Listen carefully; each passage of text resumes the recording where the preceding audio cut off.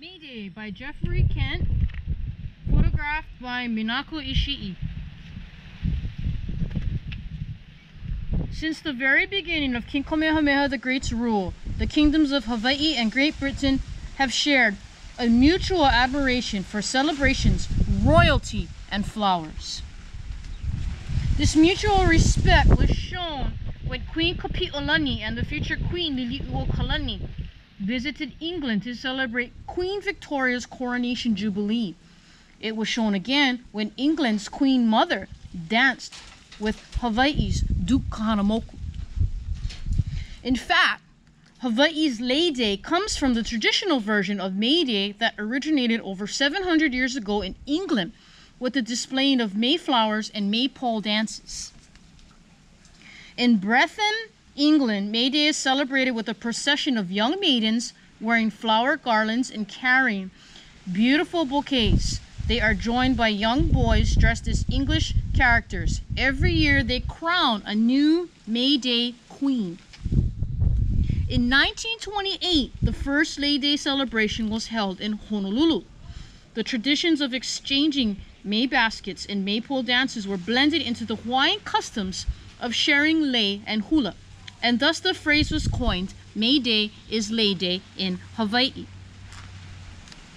Today, Lei Day is a very special opportunity to honor the Hawaiian custom of expressing aloha by making, giving, and receiving lei.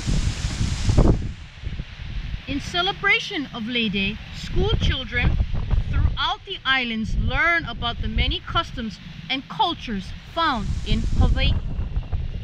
A May Day queen and king are selected, along with the royal court, to represent the Hawaiian kingdom of old.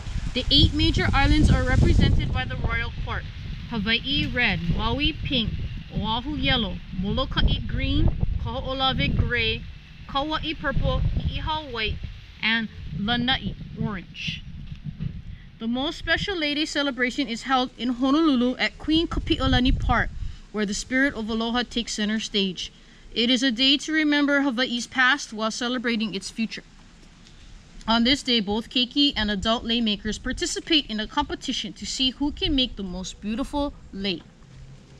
Each year, the selection of the lei queen rotates between 3 different categories: Nawahine o Pi'o, the young women; Namakuahine, the adult women; and Nakupunahine, the grandmothers.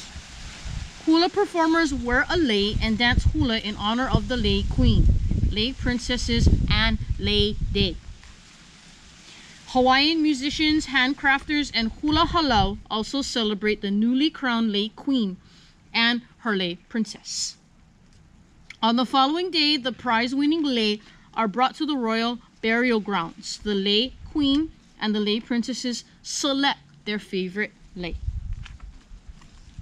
And with their lei of aloha, they gently make a final offering to Hawaii's royal past.